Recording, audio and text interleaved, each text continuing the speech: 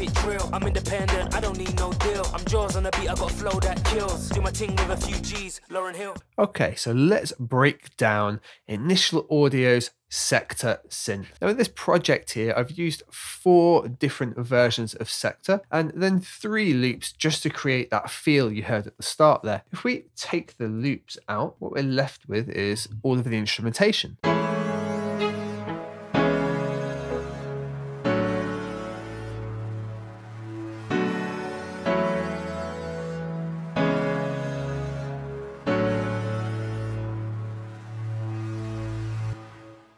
We've just added some percussion loops in there to give it a feel, just to show that just using instances of Sektor, we can get the feeling for an entire track and certainly get all of the instrumentation done inside it. Now, to create this, I've just used a few of the presets that come with Sektor and tweaked them ever so slightly, all with built-in effects, so there's no other processing going on. There's over 700 different presets that come with Sektor, and they're very usable and cover a wide range of music production. What Sektor is, and the reason it's so versatile, is it's a wavetable synthesizer. This type of synthesizer, instead of giving us a simple oscillator that can only do a couple of wave types, a wavetable instead has the ability to host many different wave types, and we can cycle through them, allowing us to give far more texture and subtleties in sound. Let's break down how the GUI of Sektor work and what you're going to be presented with, and then how you can tailor and create the sounds that you want in your music. What we'll do is we'll start up at the top left and work our way through the oscillator section, and then through this middle section and through the right hand section. Then lastly, we'll go across the bottom keyboard section, which contains a lot of additional functionality that's inside Sektor. So right up in the top left hand corner, the first thing we're presented with is actually our sub oscillator. We've got an on off switch straight away. If we were to take the chords patch that we were using,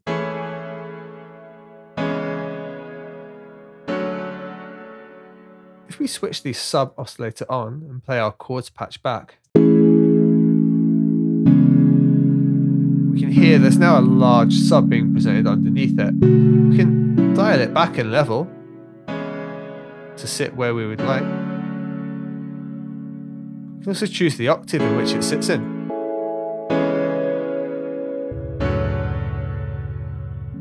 And how driven we wish it to be. It's a very useful sound design tool. When creating a bass patch, it's very useful to have a nice, clean sub oscillator you can stick in the low end and know it's always going to be there. The drive option adds additional harmonics and can help blend sounds together and give it a bit of flavor, but having it there is overly useful. In this instance, we have it switched off, disabled, as we're working primarily on the wavetables and the next section, which is a sample.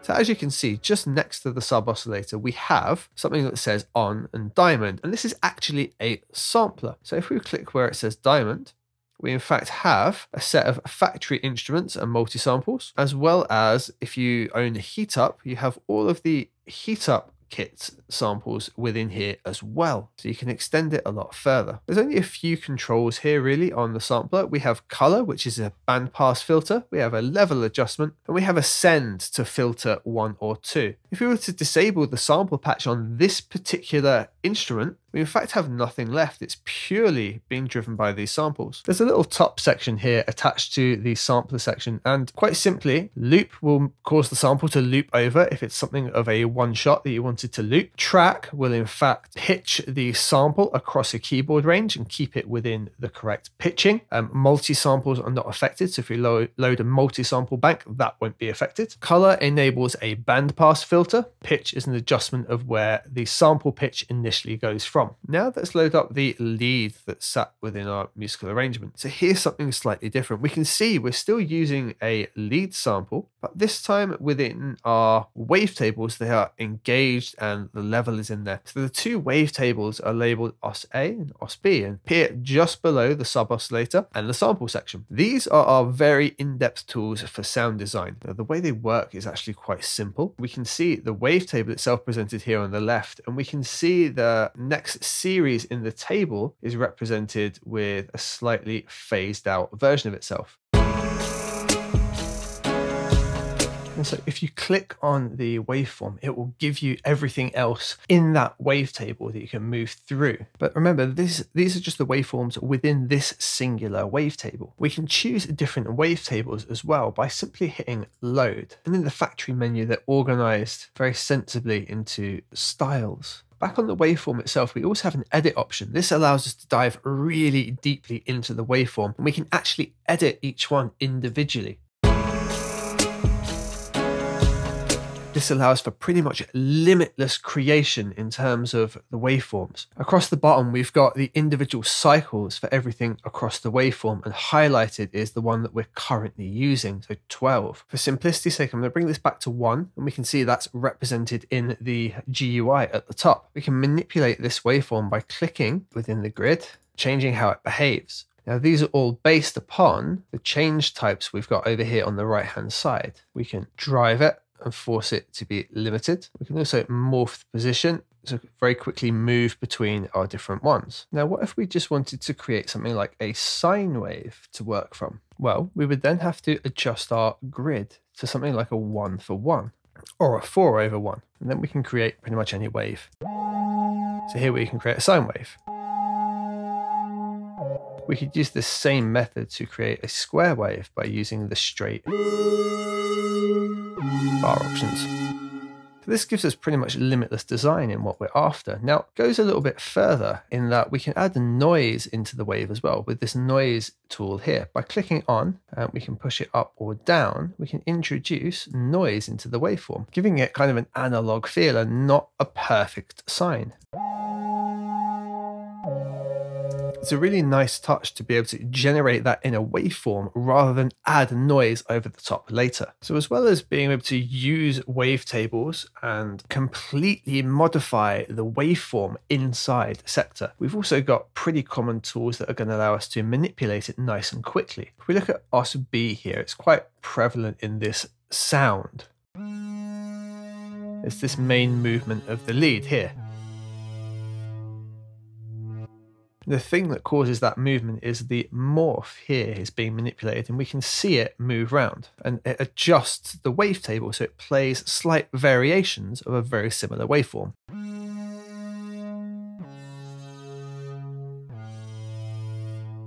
That introduced with the fact we have phase manipulation going on as well. Using these tools allows us to create a real analog feel to the music and the sounds that are being created with Sektor. We'll dive into how to create some of those manipulations and movements as we go through further in the GUI of Sektor. So let's move over to the middle section. Now, when you first load up Sektor, you'll be presented with the browser, which very simply looks like this here. On the left-hand side, we've got categories organized, and the right-hand side are the presets within each category. You're able to favorite any ones that you particularly like, which is a nice touch, as there's so many to go through. You can do this by simply right-clicking. So the broken games preset that we were tweaking here in our track, we can simply right-click and it will be starred for us. And we can browse it via expansions as well. So we've got a couple of expansions installed here. We could filter it down to particular sounds, and it will give us just ones that exist within those expansions. And just next to where it says the expansion that you're browsing, we have the preset name, and we just have a next and a save preset for when you've customized them. Now, just at the top above this preset window, we have some controls and some macro controls. They relate to some of the other options. There are 5 windows, in fact, that appear in this Sensor GUI, and they're controlled via the tabs at the bottom here. For example, we've got OSC Plus, and this is voice control for each of the individual oscillators. And we can modify the pitch, the detune, the stereo width, phase, level, and wavetable position. We can see the wavetable is moving to different parts of the wavetable, and that happens right here.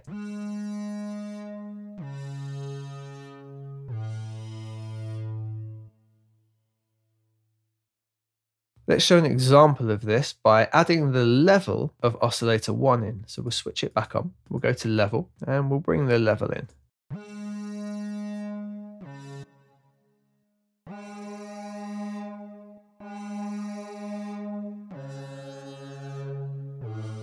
We can hear that difference straight away. If we were to bring it back out,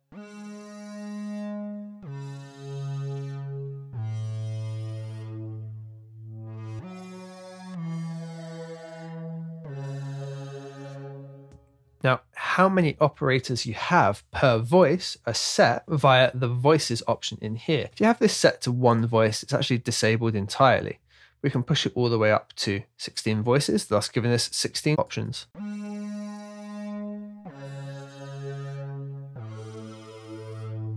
One thing to note when you're working with the OS Plus window is that it does override anything set over in the left-hand side. So if you've made, for example, level adjustments and wavetable adjustments, then trying to make those adjustments over on the oscillators will be overridden by what's already done here. So just remember, if you're going to use the OS Plus, to then continue working in there rather than going back to the original operators. The sequencer works very simply as a step sequencer. So if we were to play a singular note, we can change how that note performs in the sequence. So we can put any number of triggers in, switch it on, and a long note will now trigger these individual steps. Simple as that. There are multiple different sequences ready to load.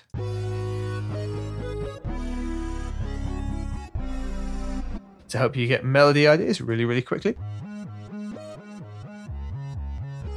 Once a note's been placed in, to make it longer, you can simply drag it out. And to disable it, we just switch it off. Even if there are commands in here, they will be bypassed. The effects section is incredibly powerful. There are enough effects in here for us to completely modify our sound and mix it within Sektor itself. So we don't need to use any external effects. They're ready to go out of the box. We have Effect Rack 1 and Effect Rack 2. And we can choose what is input into each individual rack with the input section here. For example, Filter 1 and 2 at the moment both run into Effect Rack 1. By clicking it, we can have it so that just Filter 1 would run in here, and perhaps anything sent to Filter 2 would run into Effect Rack 2. And the blend of what goes here is set on each individual element up here. So Subos, for example, has a Filter 1 or 2 control. So does the sample and both of the oscillators. So you could send one oscillator to one effect rack and the sample section to another. These are all completely rearrangeable as well, so we can completely adjust the type of sound we're after. If we wanted the reverb to be right at the end of the chain, we simply click, drag, and place it right at the end. This allows us to be really flexible in our sound design post creating all of our custom waveforms. Last in this middle section, we have basic settings over Sektor, and the interface can be changed pretty heavily. I like this dark mode, but there is, a few different options in here. We can click where it says, say, like blue and orange, for example, and we can choose different options. Rainbow mode just highlights the key things being modulated on Sektor with a rainbow style graphic instead of a solid color. MPE mode supports things like the Roly Seaboard controller that has effectively a 3D touch feel to it, and Sektor can take advantage of that extra playability if we desire to disable all animations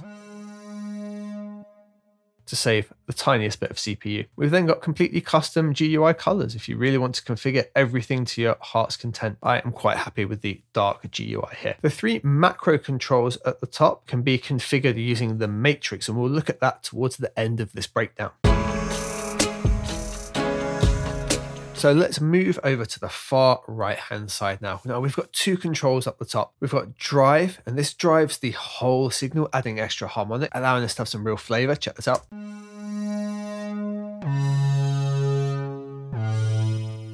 Just giving an extra harmonic boost, a bit of analog vibe to it. And then we've got volume, very simply a gain control. And I've just used this volume control to balance all of these instruments together in this project.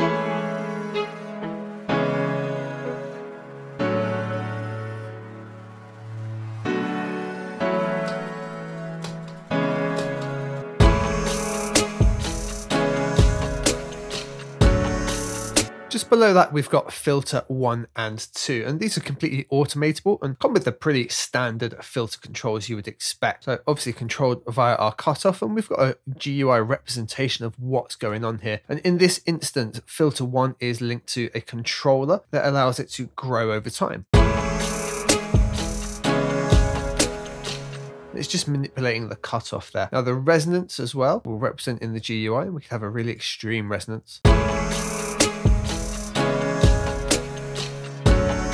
can be useful for just getting something like a lead just to cut through in the mix. We can drive this separately as well, so it's a separate drive on the filters. Remember, we can send to filter 1 or 2 and a balance between them. So we can drive them individually to add an extra little bit of flavor before the overall drive. And this is post any kind of drive and distortion we've added on the way in. We've then got pretty standard ADSR controls, attack, hold, decay, sustain, and release, as well as our key tracking and envelope amounts being applied. To switch between the two filters, we've simply got 1 and 2 here. And then the filter types, low pass, high pass, band pass, notch, and then we've got an analog low and high as well. And just below, we've got our slope control. We can go 12 or 24. Below that, we've got our envelope control. So obviously we've got that envelope control in the filter section, the plus or minus. This is how the envelope actually looks, and it's built with a simple ADSR, attack, decay, sustain, and release. And we can just move those with the controllers at the bottom here, or we can actually click on the points on the GUI and adjust it that way as well.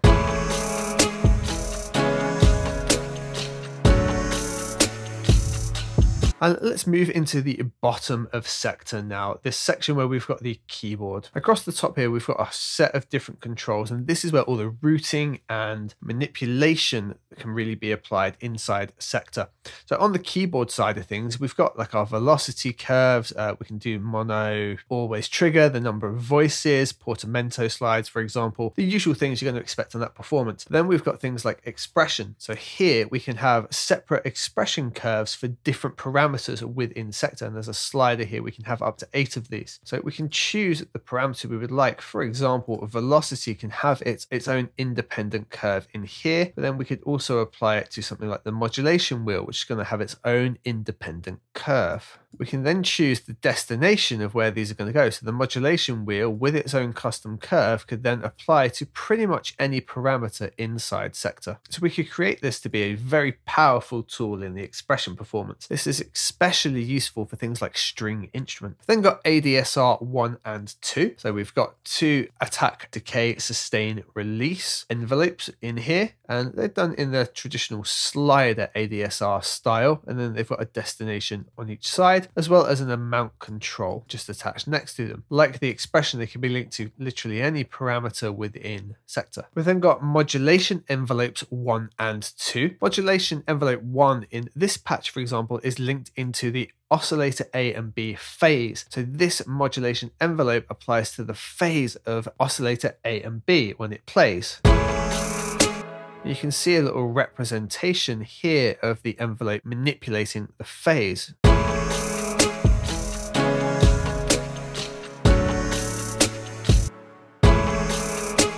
We've got amount controls here, and as before, destination wise, we can send it pretty much anywhere we need to. We've got mod envelope 1, 2, and 3. Moving on from there, we've got 2 sets of 2 LFOs. We've got LFO 1 and 2 in one batch and 3 and 4 in another. They can be synced up or able to run loose, or even switched into bipolar mode. Retrigger is super useful, so the LFO can keep running forever, which is very important if it's not on sync, as it can quite easily drift out of phase being slightly off. Or retrigger means the LFO will start off at 0 again each time a note is triggered. If we head over to LFO 3 and 4 here, for example, we can see that it's linked to that filter 1 cutoff. Because it's on retrigger, that's why the filter retriggers and starts at that same point each time a note triggers.